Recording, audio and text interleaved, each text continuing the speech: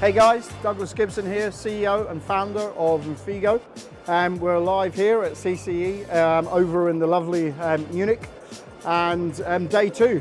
What an interesting couple of days it has been for us. Why are we here? Well, the last couple of days have been a really interesting exploratory exercise for us. At Infigo, we're always developing new and exciting, innovative ways to develop our software to help our existing customers, to look at new markets and new trends.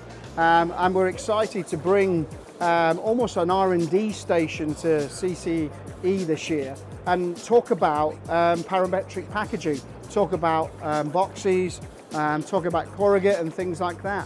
What are the requirements for online? Are people interested in going online? We know the world has developed over the last couple of years, but what does that mean for these different industries? So some of the cool things we're talking about with these clients is, what does it mean if I want to move an order online?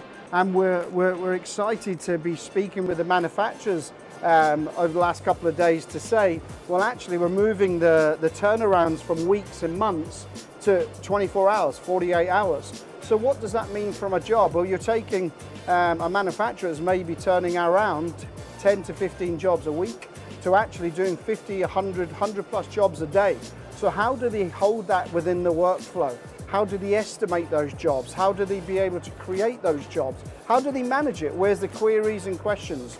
So by using an Infigo storefront, we're talking about, can this be a front end to these machineries, these options? So not just being able to submit the work and be able to print it, actually be able to handle that completely online, almost in an automated, lights out fashion. And there's still a long way to go, but the functionality that we've been showing, our Parametric tool where you can dynamically shape and size your box, the finish, the flat, all of those things, the folding, the gluing, all of that dynamically online through a simple interface. Submit that through a workflow solution such as Hybrid and ESCOs and those guys, and then directly down to the press, whether it be HP, Y format, or some of the new presses that are coming out, is truly amazing. So the feedback we've had is, yes, there's an interest. We're probably a little bit early to the party, but actually some of the tools that we'll be developing, and maybe as we progress to the shows throughout the year, D-Scoop and Interpack, etc., we'll see some of our tools develop and really shine and give our customers that real advantage of a 24/7 online shop front for corrugated and carton.